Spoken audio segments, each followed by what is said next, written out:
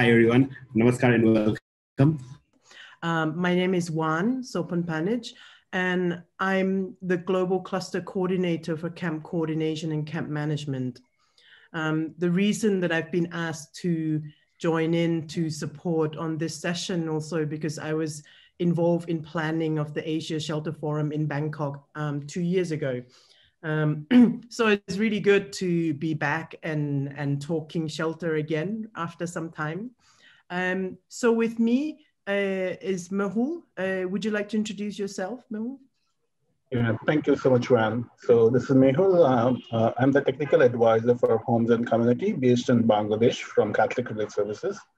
The reason I have been here because I have been working in different disasters and I've been supporting a lot of the Asia Shelter Forum with my colleagues around there. So it has been great to have you all here. Thanks, Juan. Back to you. Perfect. We have quite a packed agenda coming up, but before we start, let me go through the agenda briefly with you. We're going to have an opening remark from Mr. Anil Pokhrel from NDRMA. And then we have 4 different presenters who's going to be sharing with us the different work that they've been doing in trying to address the risk of multi-hazards, I think particularly in the region and the ranging from coastal to inland kind of context. But right before we start, as per the last session in the main discussion, we would like to get to know you all a little bit more. So if I can ask you to get out your phone again and go to menti.com. If you were paying attention in the last discussion, you will, so I'm going to be sharing my screen to do this. Oh, MoUD, I'm not a host, so I can't share screen in here somehow. Ah, no, I can. All right, cool. You can. So I can, yes, thank you. So if you please get your phone ready, and the number for this presentation is 358596 So the first question is partly like to ask where you're from and where you're working. Please note that I have harvested the names of countries from the chat, the earlier chat of people introducing themselves. So apologies if your country is not there. And obviously, as I'm hosting, I can't vote, but obviously I'm from Thailand. And that's why Thailand is on the list, despite no one introducing themselves as such. One apologies, but could you please repeat the number of the code? Yes, it's 358596. Yes. And 3. 3585963. Yes, perfect. Great. We just have a couple of questions just to allow us to get to know each other a little bit better. We did expect a lot of colleagues from Nepal joining us, so it's great to hear it. If at any point I am speaking too fast, please let me know, or any of the speakers, and we'll do our best to try and be more clear in how we're speaking. I see that now 18 people have joined. I'm glad to see those from the rest of the world. I'm actually currently sitting in Geneva, so I would also belong to that group. We're quite early. Okay, now 20 people.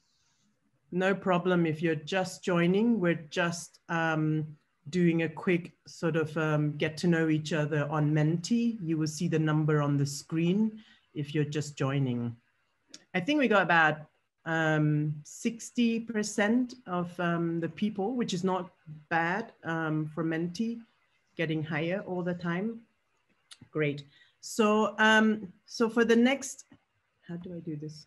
Ah, okay. So for next question, we would like to know a little bit about what's your role within the shelter sector. Are you working at the community level? Are you managing programs? Are you doing regional or HQ advisory? Are you with the government, or are you providing technical expertise to the work of your organization or your department and institutions? It's always very good to have to see that we have a range of people joining us, particularly also to see a number of government participants also. Though I think we're quite lucky because we have a few government actors also joining us to share their experience in this work. I see a number of program managers. We have technical experts. Great. Cool, perfect. I'm going to move on to our last question. Oh, I see some of you still coming in. How does this? It doesn't let me do. All right. So a quick question on who you think should be taking leadership in preparing and responding to multi-hazard. If you choose others, please feel free to also put in the chat in the comment as to who you think the actors should be. Unfortunately, I think you can only select one. This is a little bit of a trick question. Obviously, I think many of you would choose all if that's a possible option. But it's great to see, yes, I mean, like local authorities, national governments and communities. I would like to see what the others are, though I'm currently unable to see the chat because I'm sharing my screen.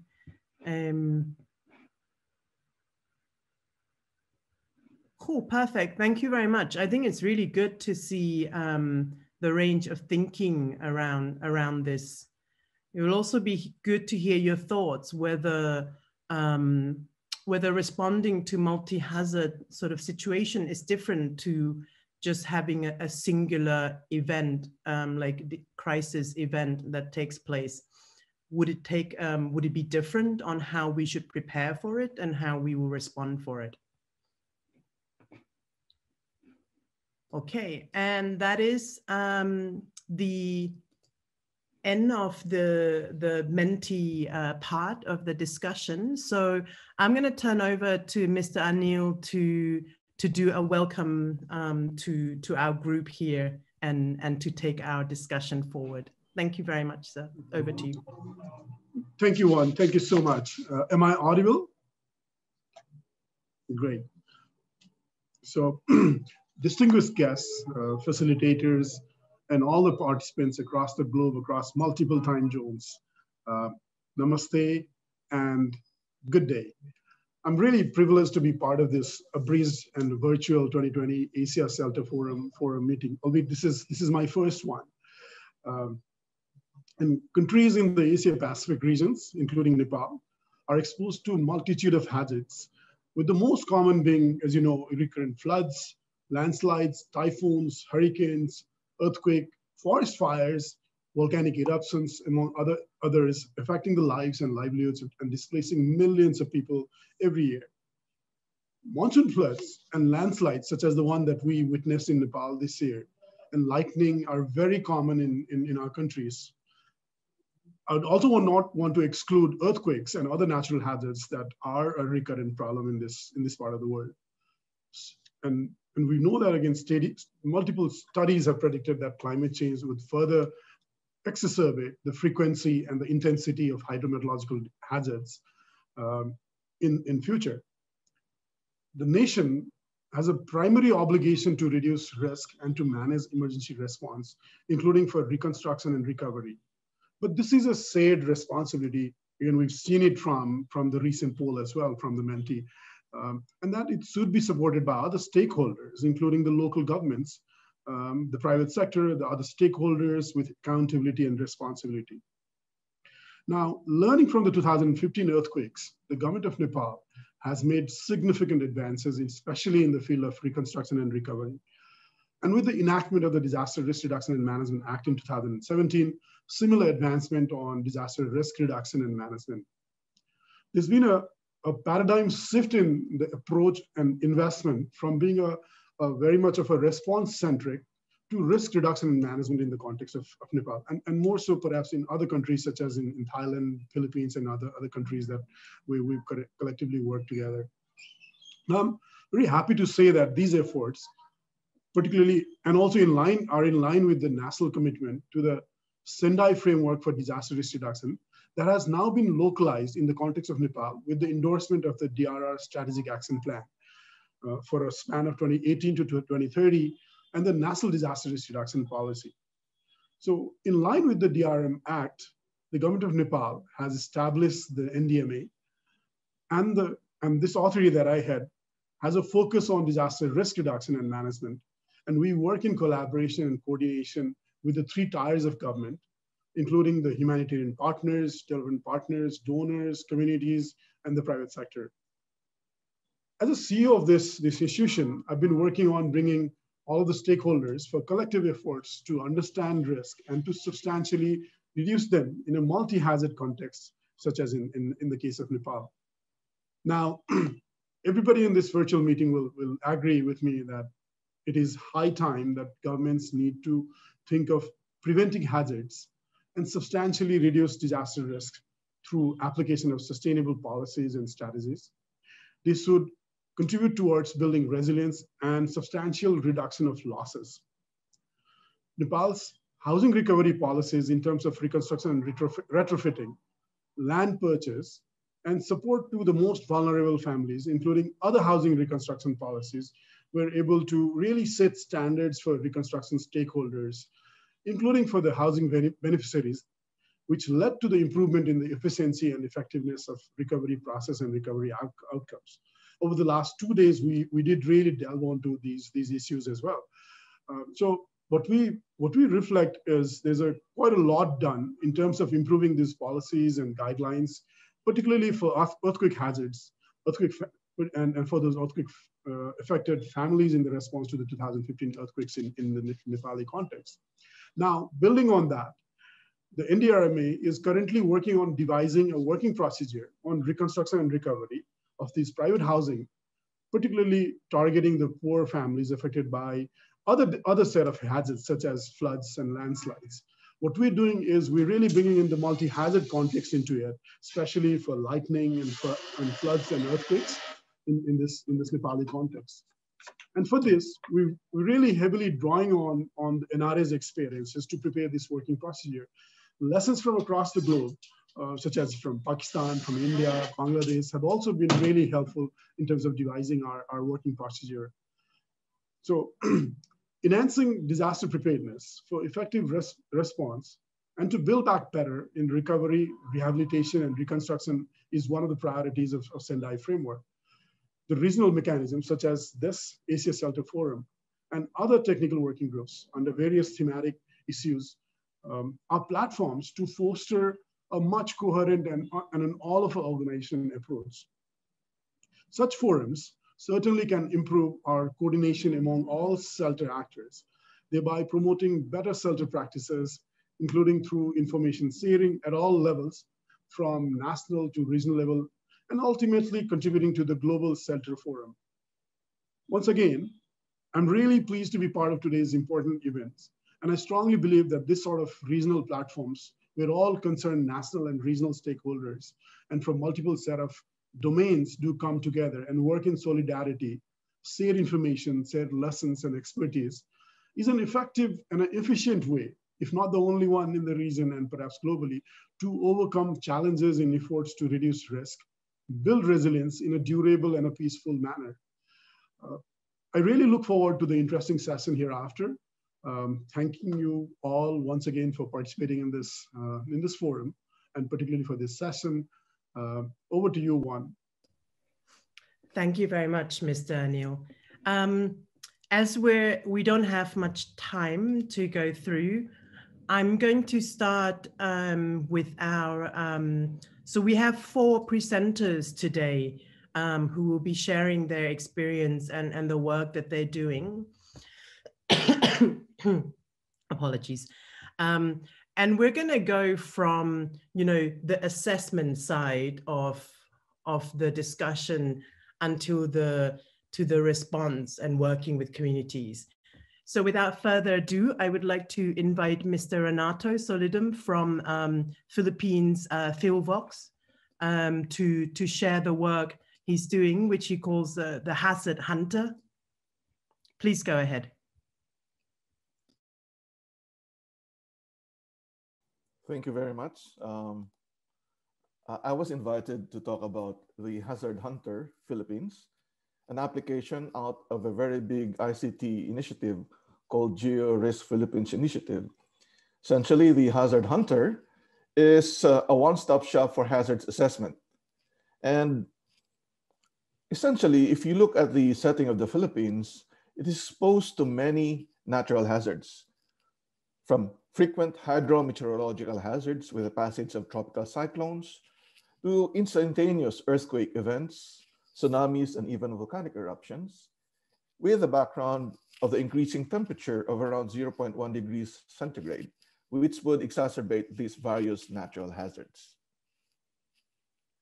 Realizing that there is a gap in hazards, risk, and data access and assessment, the country's technical staff from various organizations, led by my organization, Department of Science and Technology, agreed to standardize geospatial information and develop a database to facilitate efficient hazard and risk assessment. We have various organizations doing hazards mapping and risk assessment, but we need to make sure that these would be accessible to all. We have produced this GeoRisk Philippines initiative, which has a tagline, Innovation for Resilience. It has been funded by the Department of Science and Technology, where I am the Vice Minister or Undersecretary. It has two platforms. The first is the physical platform, which is tangible. It is a whole of government ICT system where tools are developed for data integration, management, analysis, and assessment of information. The second, which is intangible, would be the governance platform, where different stakeholders, government to government, government to citizens, government to businesses, can collaborate for the sharing, standardization, and optimum use of information necessary for risk valuations and consequently for good governance.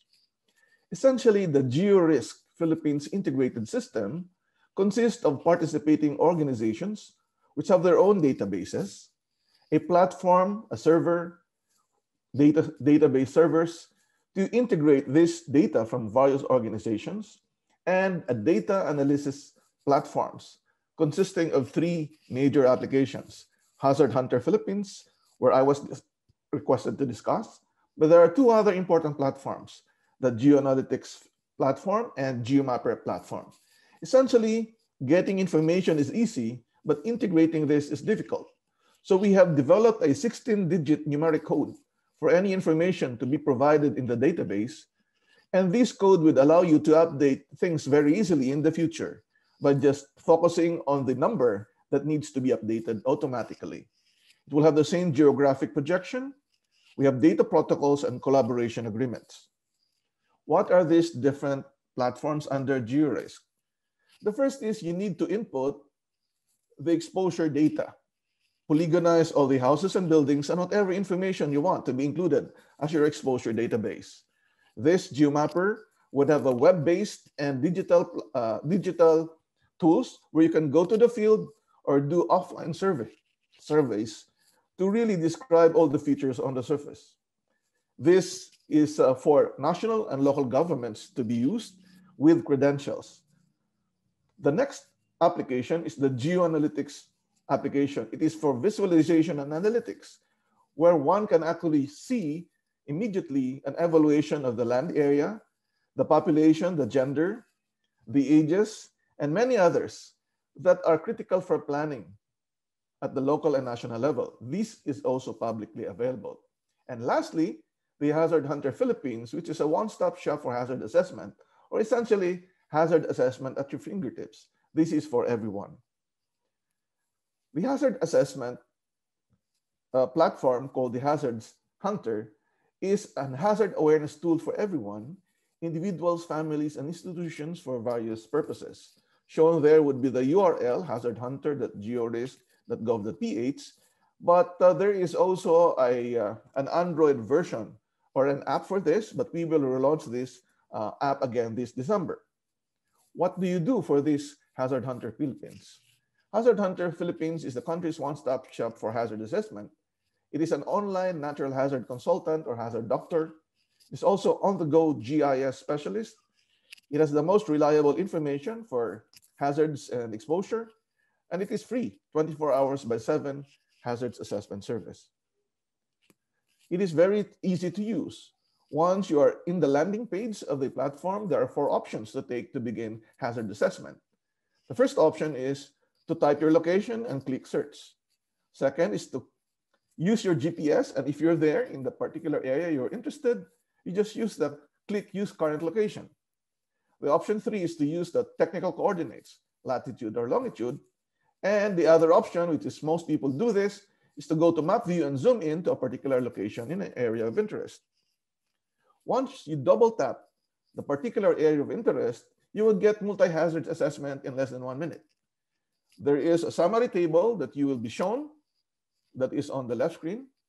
You can also see the distance of point to nearest critical facilities like hospitals, roads, schools, and whatever is available in the app. And more importantly, a hazards assessment summary report detailing all the hazards that has been assessed and also the recommendations and actions. Let me show this in more detail. This is an example hazards assessment of a place. Once you select that place and double tap it, on the right side of the screen, you will see seismic hazards assessment, volcanic hazards assessment, hydrometeorological assessment. It will tell you the distance to the nearest active fault and also the nearest active volcano. If the assessment is in red, then that area is prone to a particular hazard. If you want to know the very detailed report of the hazard and a recommendation, you type the view report with recommendation. That hazard assessment result would have the following. It will show you the government agency where the data has been gathered, a QR code.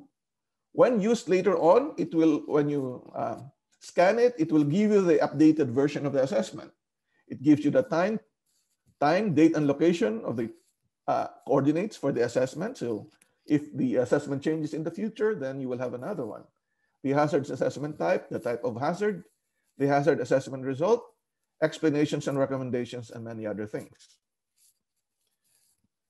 The menu of these hazards apps can have various functions.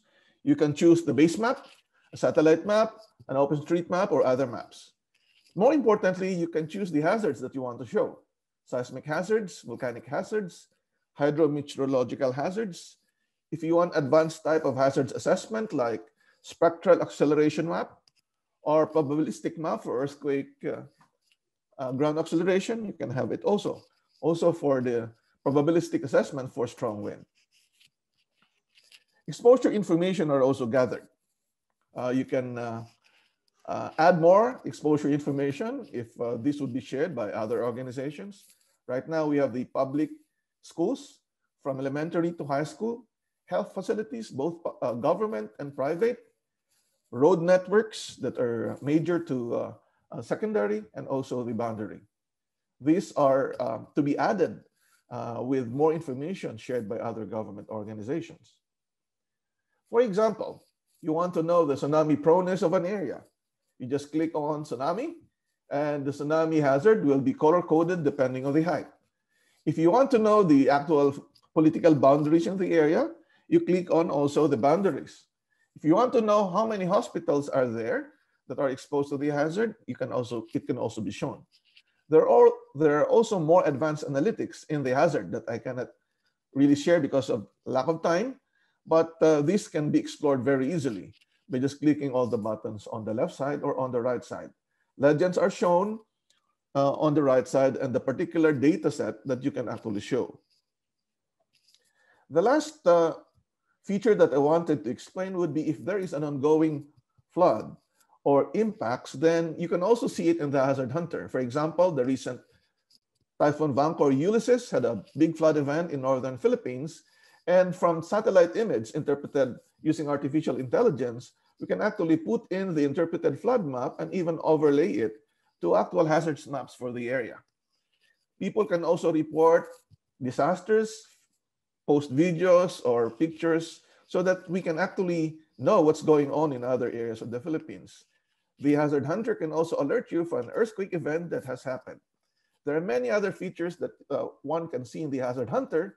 So essentially everything can be done in a mobile version or a computer version, all using your fingertips. If you want to know more about the GeoRisk Philippines, our website is georisk.gov.ph. We have YouTube channels for introduction and actual use, Facebook, and other questions can also be emailed using georisk@phivox.dosd.gov.ph. This is not a one-off project. This is to be hosted by the Philippine Institute of Volcanology and Seismology with dedicated scientists. And by the way, we are a multi-hazards organization doing monitoring and warning, hazards and risk assessment, scientific research, and even awareness and preparedness campaign. Thank you very much for your attention.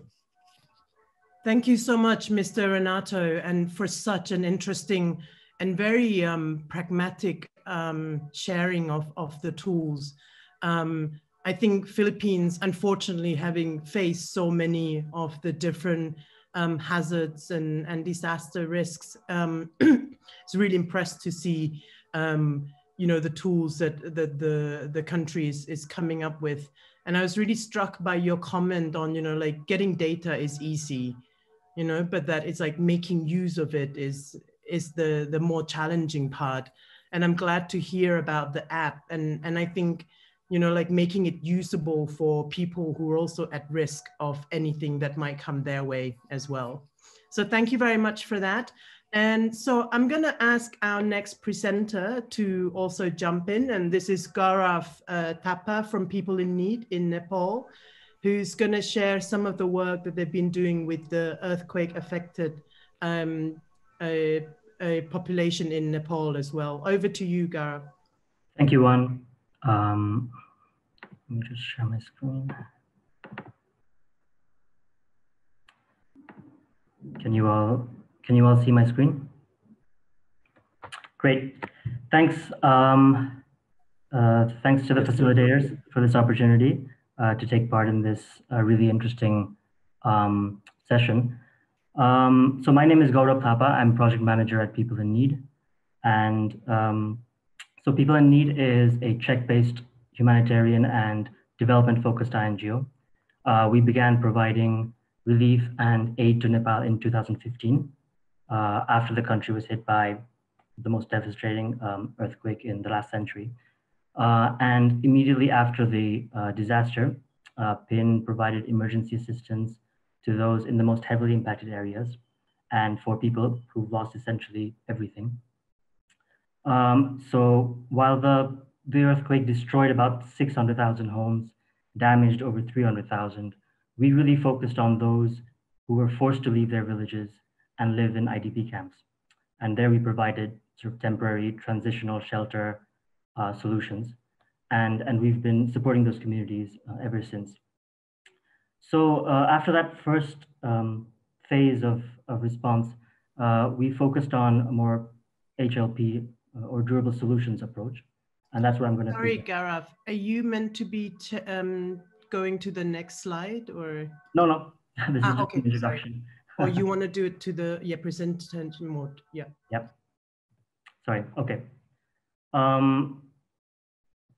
Yeah. So we started our more durable solutions approach, and so that's what I'm going to talk about today. So Durable Solutions is a UK funded program. We started this second phase in early 2018, and we plan to wrap up in the next couple of months. But the core of the program is to facilitate the National Reconstruction Authority of Nepal with their resettlement program. So their resettlement program provides eligible households with 200,000 rupees to help buy safe land, safe from geohazards, and then about 300,000 rupees to rebuild their homes compliantly. So our objective is to support this program. And we can essentially break down the DS2 program into 4 components. So the first is implementation and coordination, which is to facilitate safe relocation of eligible households to access government grants and purchase new safe lands.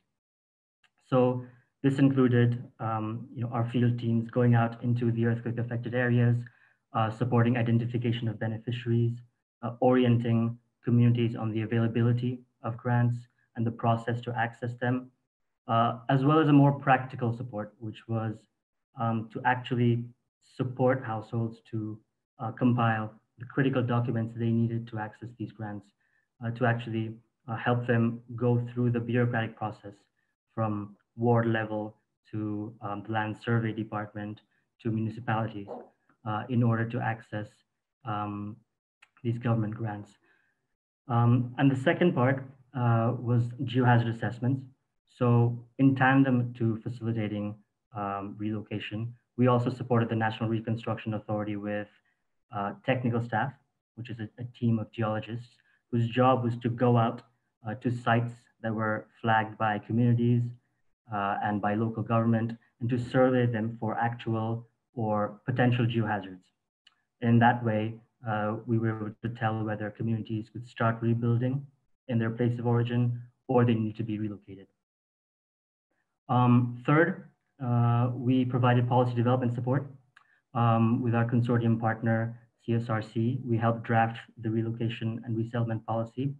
And in particular, we tried to include landless households, households that do not possess land under their name and are unable to manage to buy land with their income. There were thousands of these households and they were affected by the earthquake as well as by geohazards. So we tried to integrate them into the relocation and resettlement policy. Finally, we focus on building resilience.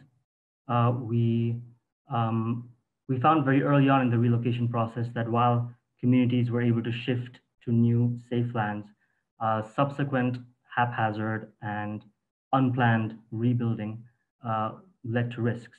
So lack of drainage, retention walls, drinking water sources, all of these things were creating risk. So we addressed or tried to address those problems as well. So we supported about 1,053 geohazard assessments across the NRA's working area. These sites were categorized according to global sort of durable solutions programming. So for example, 419 sites were category 1. This means that these communities were not at imminent risk of geohazards and they could begin reconstruction in their place of origin where they were staying prior to the disaster. 320 sites were categorized as Cat 2. These sites were unsafe due to existing geohazards, but those geohazards could be mitigated through engineering work. And only after those work were completed, communities could start rebuilding in those places. And third, about 314 sites were categorized as Cat 3. This means that these sites were unsafe due to geohazards and could not be mitigated through any means. And these are the communities that we focused on. These were the communities that needed to be relocated to new lands. So just I'm going to go through our achievements really quickly. As I said, we surveyed about 1,053 sites, and we focused on the category 3 sites, which really totaled to about 4,124 households that needed to be relocated. And over the past 2 years, we have completed facilitation support for about 2,570 households. They have been relocated in the sense that they have purchased new land and have ownership in safe areas. I mentioned landless households before. We directly identified about 12,800 landless households, out of which 700 households were relocated. And through our sort of policy development support or advocacy and facilitation support, we also supported 10,938 households to stay in their existing place. So where they had been staying for generations, but they finally had legal rights to the land. And that meant that they were able to access reconstruction grants to start rebuilding their homes. We also supported about 20 sites with technical assistance. So this was part of our building resilience component. And we helped 16 relocated sites to make site plans and detailed project reports to sort of plan out the public infrastructure that was needed to make their communities more resilient. So like I said before, drainage, trails, drinking water systems, all of these were fundamental to building the resilience of these relocated communities. And furthermore, we led about 185 community-driven social protection programs.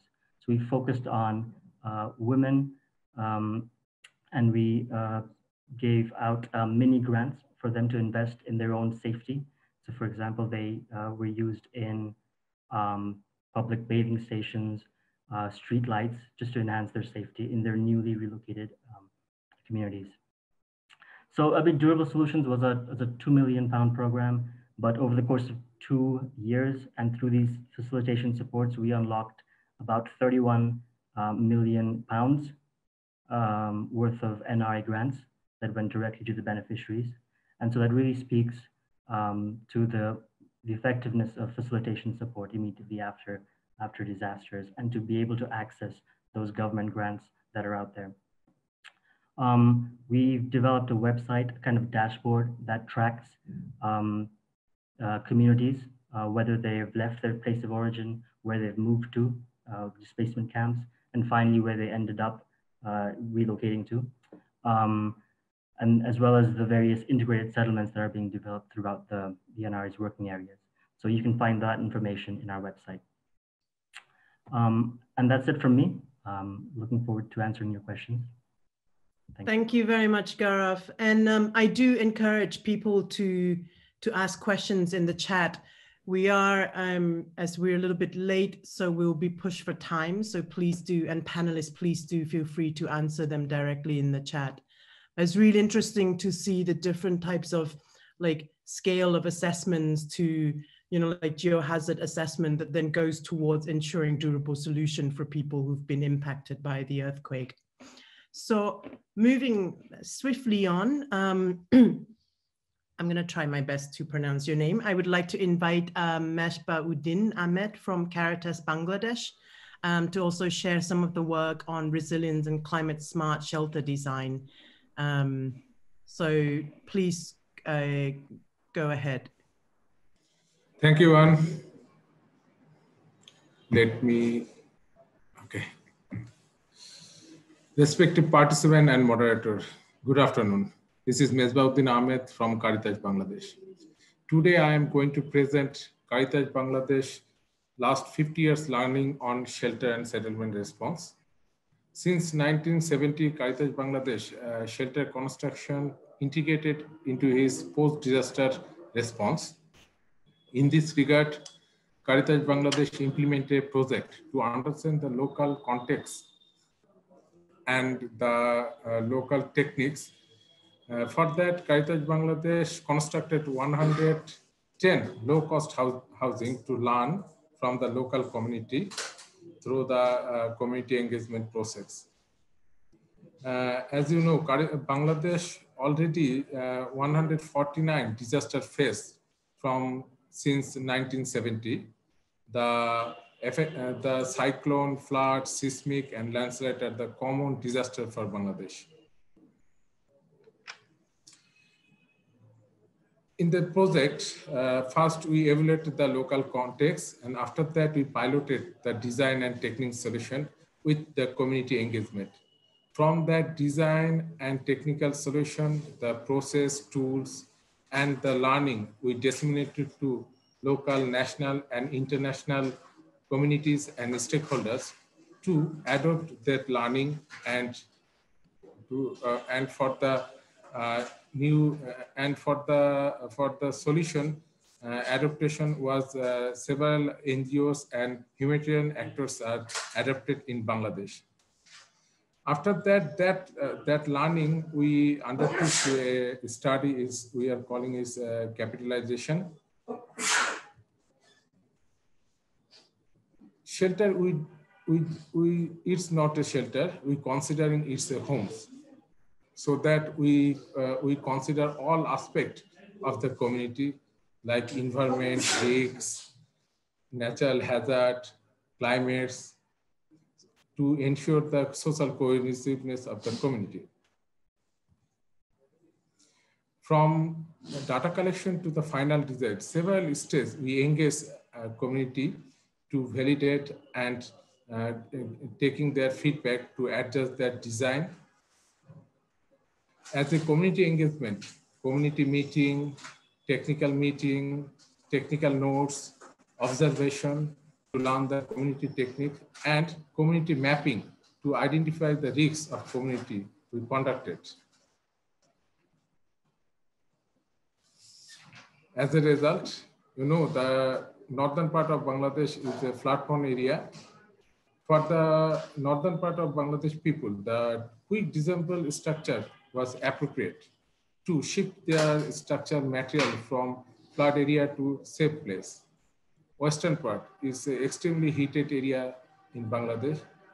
So the think MoUD wall was appropriate for that area to reduce the heat into the house. Chittagong hilly area. Chittagong hilly area, basically the landslide area, and landslide hazards every years occurring. And different ethnic community of Bangladesh, they are situated in the hilly areas. So ethnic communities, they are preferable to live in high areas. So the structure loading capacity is the main concern for the hilly areas. Eastern part basically mountain flooded area. So in that area, stone are available. So they are using the stone high plinth for protecting the flood.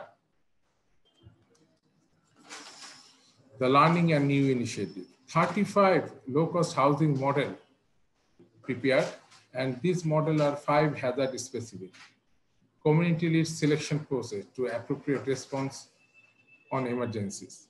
As a technical solution, strong resilience design, safe accessibility, environment-friendly local material, privacy and gender sensitivity, and sustainability was the main learning from that study. To capitalize the study, further, Caritas Bangladesh constructed around 326 disaster shelters within several places of Bangladesh. And also 4,000 resilient shelters have been in 50 districts in Bangladesh. That learning we also incorporated to Rohingya crisis. In the Rohingya crisis, 6,000 households already received the shelter assistance, and also 4,000 emergency shelter we constructed. Now we are the co-lead on the shelter sector of Cox's Bazar. Recent COVID pandemic, around 6,500 households received emergency assistance from Caritas Bangladesh. Thank you. That's all. If you have any question, you can ask. Thank you so much. And I'm hoping that, I think if we're going the rate we're going, we will have some time for a Q&A session at the end of the presentations.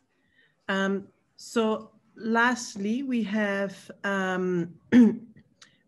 colleagues from Karuna Myanmar Social Solidarity who will be sharing with us about community-led and holistic approach to shelter, camp closure, as well as return and resettlement program. So perhaps if I can, Meshba, if you can stop sharing screen, so I will share it for KMSS as well.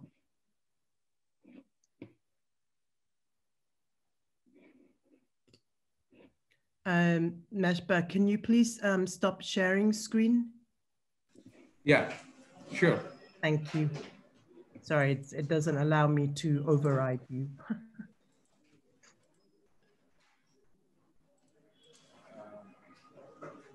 Okay. Thank you. It's okay now? Yes, perfect. Thank you. So let me do that again. Wait, no. So just give me a second. I'm not sure why it's not coming up. Yes. Okay. So please go ahead. I'm just gonna work to put your slide on more properly. There you go. So thank you. Yeah. Yeah. Thank you so much. It is a pleasure to meet you all.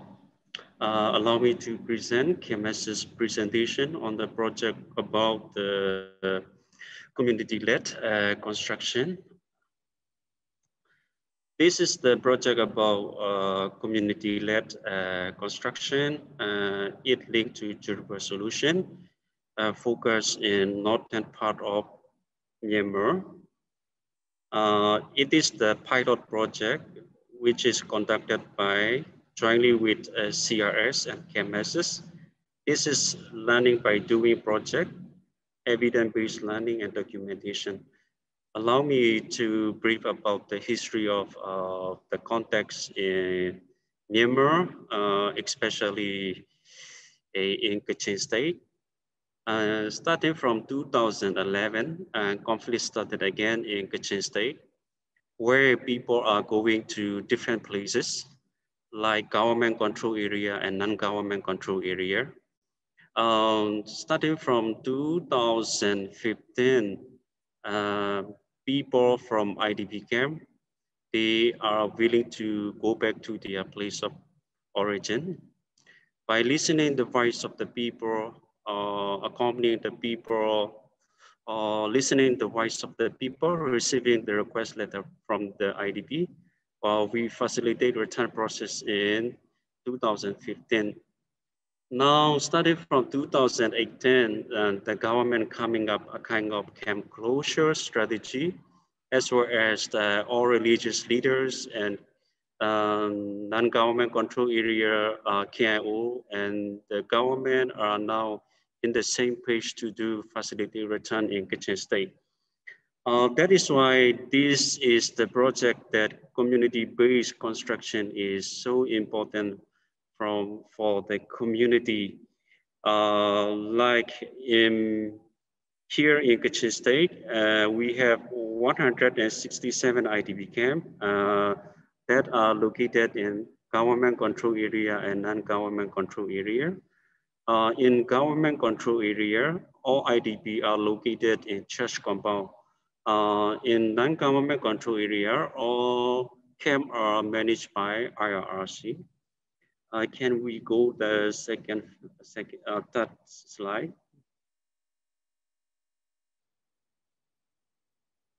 Yeah. Actually, why they want to go back to their place of origin or relocation site? Actually, like camping in the camp is like they have been staying in the camp like 5 years, 6 years, now almost 10 years. So the housing is the barrack housing. The camp environment that have a lot of issues like related to well-being, dignity, health, and moral issue. Perception of the IDP population are now linked to dependency. So especially the obstacle of the issue of landmine issue, or like business grabbing the land, these kind of things are happening to their respective villages. That is why the IDP cannot bear anymore. They look for the brighter future. That is why by listening and receiving the request letter from the community, we started a pilot project like community-based construction, community-led shared construction happened in Kachin State.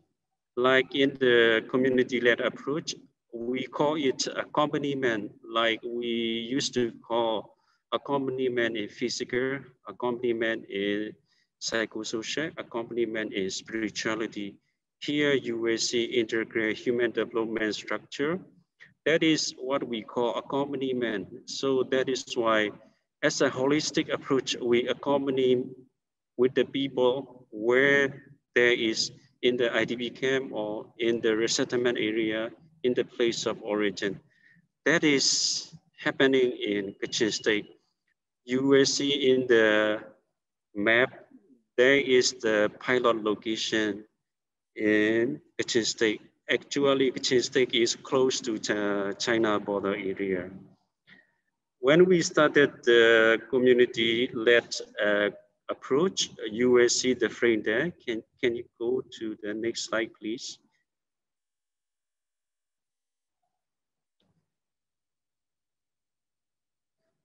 Yeah. Here we have three options, community-led framework. One is community group with community land. Actually, the land that is bought by the IDP themselves. They collected the money, and they initiated and they bought the land by themselves. Second thing is actually when they have the land, they do not know what to do. That is why the technicians, like with the help of CRS, we facilitate the community part. Second thing is hybrid birth solution, where a group want to return and integrate it into an existing villages. Bird have individual pilot, but no share yet as an owner. That is why we divided as a hybrid bird as an option 2. Like the third one is individual household are returning, integrating with family members or to their original land. By having this kind of option 1, 2, 3, we also consider as environmental dimension, social dimension, economic dimension. So explaining the environmental dimension, we have land, hazard, and infrastructure. As a social part, community like the government engagement, religious engagement, village administration and engagement are really important. Like the financial, actually when we started the community-based construction, like CAT-based initiation is as a group, they formed the committee, they managed the community-based construction managed by the people themselves. And we go the last one, please. Yeah. Actually, as a pilot project, we reflected that humanitarian setting and development setting are a little bit different. Here, when we conduct as a humanitarian setting, we mostly work with the contractor in like building the camp, building shelter in the camp. But when we go back to their place of origin, people wanted to change another design. That is why the people themselves decide to manage their house as a community-led approach. That is what we see. That is why they take ownership. They look for sustainability. That is why local reintegration, they are really satisfied what they have done as a pilot project in Aceh State. Like community support are really important. Like from camp setting to self-reliance, a kind of changing like delivery center to development center are really important for the community. Actually, at the beginning, forming of the committee is so important. So as a committee, they have role and responsibility. They take ownership. They lead this kind of community-led shelter construction as a pilot project in Bamor, in Kachin State.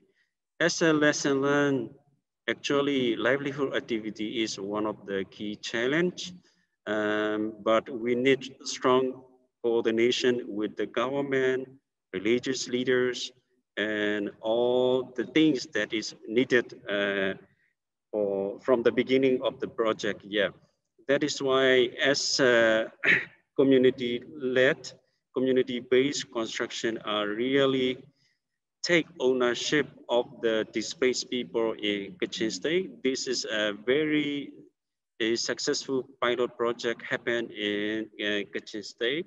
That is why we would like to share this community-led construction are happening in Kachin State, especially happening in the Rattan area in Kachin State. That's all. Thank you so much.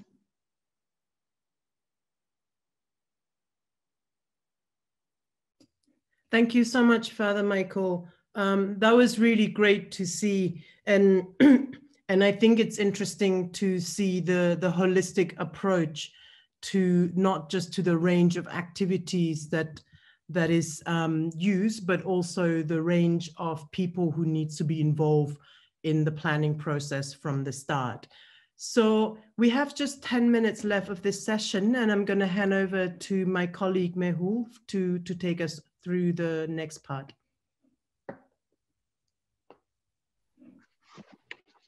Thank you so much, ma'am. We had some very great presentations, and we had been learning from the assessment now. So I would actually invite Anil sir just to give the last words and from what we have seen with the 4 presentations. Over to you, Anil sir.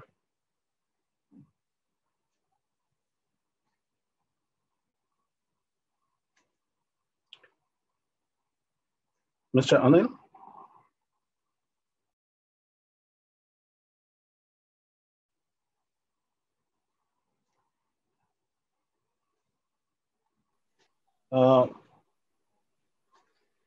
Mr. Anil, we just was trying to look at the last words, but maybe I think there's some tech issue. So maybe I can just, sorry, yeah. Uttam, can you see the connection? No, okay.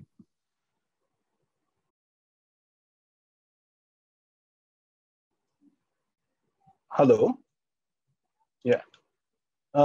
May I request Mr. Anil, sir, just if you have some last words.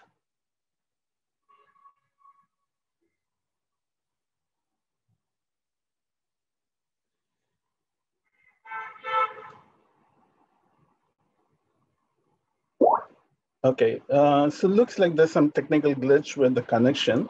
Maybe I can just open up a question to all the panelists, maybe just like 1 or 2 words, like basically like given that with all the climate change and the disasters happening, how do we think like in terms of Asia, like how we should be adapting to the emergencies and coping strategies? And kind of like look more from the local government lens and the communities that were kind of identified in the survey. So just like a couple of words from the panelists. So all the presenters, if you have any thoughts on that, if you want to unmute, please unmute and share.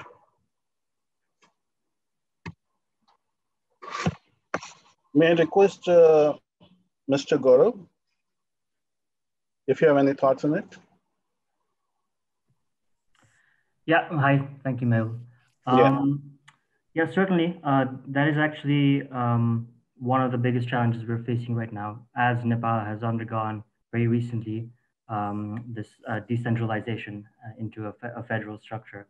So we have local governments now mostly in charge of reacting to disasters. I think for us at this stage, I think it's still important to have a centralized support for local governments, particularly when it comes to technical staff with regard to assessing geohazards and then making more sort of planned or informed planning when it comes to both geohazards, but also infrastructure and so on. So I think we still need some support from the central level to local governments at this stage. Yeah, thanks, Gaurav. You brought a very good point of like still having the support and building the capacity. Maybe I request, yeah. Please, Okay. Mr. Arnacho, yeah. I'm Renato Solidum from the Philippines. Decentralization of response preparedness at the local level is good, but we need to make sure that this decentralization has the accompanying capacity building for the local government, as already pointed out. But the real problem is we need to look at the scale of the hazards or scale of the possible disasters that can happen. Large-scale earthquake, tsunamis, of course, climate change is global, it's really very large. We must have, of course, localized operations, but coordinated at the national level for large-scale disasters. Because if you're the local leader, you're very concerned much about your political boundary. But for large-scale earthquake events, it should be at least at the regional to national level. And that is what we're trying to do. We prepare for large-scale disasters, both nationally and locally. That should be the strategy.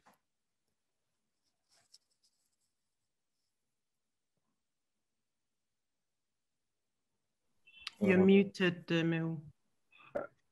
Yeah. Thank you. And any other thoughts from Mr. Mesbah or?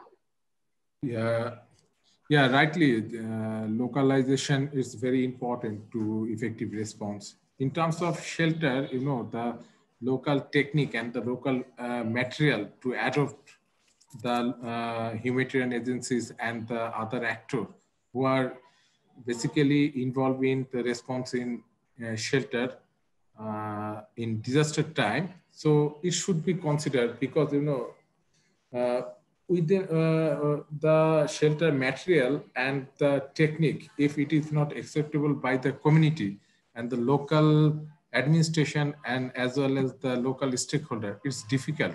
That experience we are facing in Bangladesh, you know, in Bangladesh is the multi-hazard scenario country. In different parts, different hazard is every year's occurring.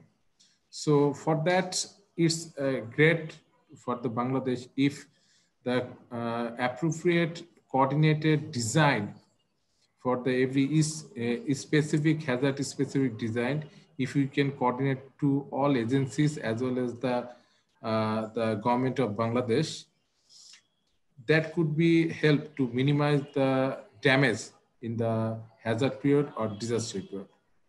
Thank you. Thank you so much. So just because of the time limitation, I might request Van, if you could just like take over back again. Van, over to you. Thank you so much, all the panelists. Yeah. Sure. Sorry, I didn't realize that that went. I think everyone was very succinct, but I just want to thank everyone so much for, I think, both participants, but also our panelists. I see a lot of different connections being made in the chat as well. And I think that's something that is really good to see during these kind of forum and engagement. So even if it's online, but to be able to engage with each other, learn from each other. And I hope that this is not the end of your connection and engagement. I think there's more that we can continue to learn from each other as we go. I thought that the wrap up just now from the panelists was really interesting to hear how a lot of the conversations come back down to, you know, like having appropriate, adapted, localized approach to the design, not just for the response, but also through the preparedness and into transition to durable solution. And I think that is something that we take very much to heart as well. I think I speak for everyone on this aspect. So a final thank you to all the presenters and for participants and for your engagement in asking different questions and to just be actively present and engaging with our session today. I see that Uttam has posted instruction and direction on how you can get back to the main session of the Asia Shelter Forum. So we'll be seeing you there in just a minute. Thank you so much again. Thank you.